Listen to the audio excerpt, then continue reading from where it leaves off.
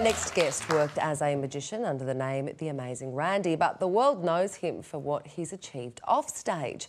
He's spent decades challenging people who claim they have mysterious powers. 50 years ago, James Randi offered a reward to anyone who could offer proof of the paranormal, increasing the offer to $1 million. No one has claimed it. He led a chorus of sceptics against Uri Geller, the man who claimed he could bend spoons. And because of that, Don Lane had this famous dummy spit. We're going for a commercial break, and you can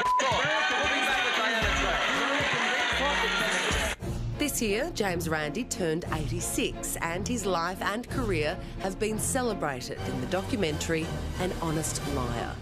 No matter how smart or well-educated you are, you can be deceived. And James Randi joins us now live from Fort Lauderdale in the United States. James, welcome to Studio 10. Thank you for being with us. You are trained as a magician. Do you feel perhaps you're giving away secrets and maybe ruining the fun for everyone out there by challenging the paranormal? Oh, I don't give away secrets, no. It's not secrets of the magic trade, that is the conjuring trade, because we conjurers are very honest. We say, we're fakes, we're going to fool you, and we do it. And we do it for purposes of entertainment, but not to take people's money under false pretenses, of course. And James, can you tell us some of the common tricks that psychics use to convince people that they have supernatural powers, be it communing with the dead or be it the old spoon-bending trick? What do they do? How do they trick people? Well, it's all psychological misdirection, of course. When they say that they're talking to the dead, usually the line, and you've heard it so many times, I'm sure, the line is something like, I'm getting an M or an R. Now, what does that mean, I'm getting an M or an R? Because that could be Massachusetts, it could be Randi, for all they know. But they throw things out like this into the audience as suggestions, and somebody will hold up their hand and say, yes, and they say, my mother's name was whatever. You know, and they try to get them to identify with these things, and then they start what they call cold reading. Well, they don't call it cold reading, but we do. It's a process of extracting information from people and getting them to go along with you in the discussion. And they're very subtle at it. Some of them are very good at it. Some of them are not all that great, but they still make a lot of money. So it's asking those leading questions. James, what about the spoon-bending trick? Because that was, I believe... Uri Geller's big trick. Yeah, I think you can show us, can't you? Yeah, I think that's one of Geller's only 4 tricks. He only has 4 tricks in his entire repertoire. Well, any singer who only has 4 songs that he or she sings would be doomed to failure. But Geller's done very well on simple 4 tricks. Can you show us how it's done? And the spoon-bending trick, yes, it's done very carefully. Wink, wink. No, it's a case. If I told you the secret of it is, and this is quite honest now, the secret of it is you do it when nobody's looking. Okay, so you have a spoon with you at the moment, now there's don't the spoon-breaking trick. Yes, I do. This was obtained from the kitchen here at this little station that I'm at out of the country here with a big dish behind it, and this is a, wait a minute, that's the testing board. And it's a pretty solid spoon. Would you like to see a demonstration? Please, yes. All right. I have a young man here who's, you're a volunteer, am I correct? Okay. Would you hold on to each end of the spoon, that's it, and hold it maybe a little, yeah, that's pretty good. Okay. Now I'm just going to massage it very gently here, all right? Now hold it firmly. Put your elbow down on the table, perhaps. There, you get a better grip on it. Now I'm just going to, well, first of all, let go of it for a second. I want to, you can't see me hammering it on the table, but I am doing that. Okay, hold it again, please, and hold it up. There we go. Now I'm just going to stroke it gently like this, and I'm going to wiggle it back and forth. Okay? Just wiggle it back and forth like that.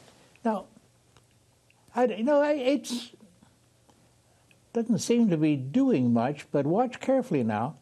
Watch carefully. Oh, look! It's actually getting it's getting flexible. Look at that. It actually gets flexible. It sort of turns rubbery. Isn't that the strangest thing? Look. Oh, look. So how are you doing that? Look, it's getting completely God. flexible. Doing it very well, I think. And it flies into two pieces. Wow. A miracle of a semi-religious nature. How do you do that? Yeah. Now, this is a rather simple trick that kids can do, too. I can teach any kid to do this inside of, half an hour or so. It's not all that difficult to do.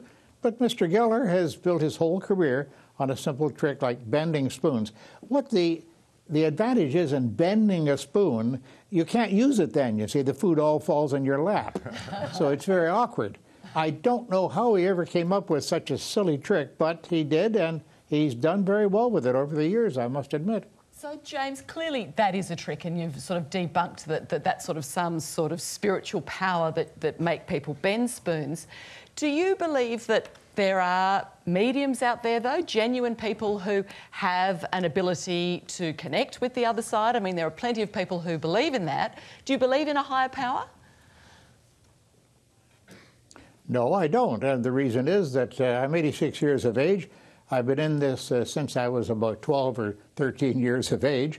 And in all that time, I have been searching for something like that. As a matter of fact, the James Randi Educational Foundation, which I represent, offers a $1 million, that's U.S., $1 million prize to any so-called psychic or sensitive of any kind who can actually prove that they have these powers. Now, that offer's been out for many years now.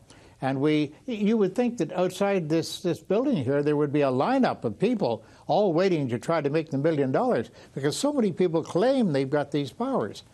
I don't see anybody outside. The parking lot is empty. Well, James, is that why you've agreed to make the documentary? Are you still looking for people to come forward, or are you just wanting to debunk all of the theories that are trotted out before the public? Now, first I must say that I don't accept the term debunk.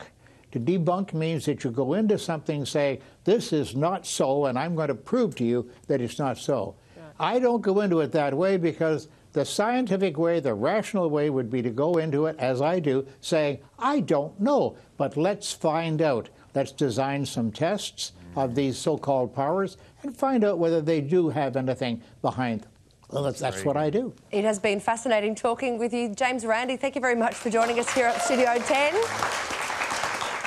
I've just... What?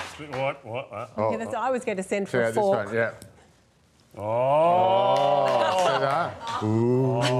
We never got to the bottom of that, did we? Hey, we've got some details for you as well on the Australian tour of the amazing James Randi, who we met during the show. He's giving talks and presenting his documentary, An Honest Liar, in the first week of December in Adelaide, Perth, Brisbane, Melbourne and Sydney. Details online at thinkinc.org.au. Fantastic. All right, we're back with more of Studio 10 right after this. Don't go anywhere.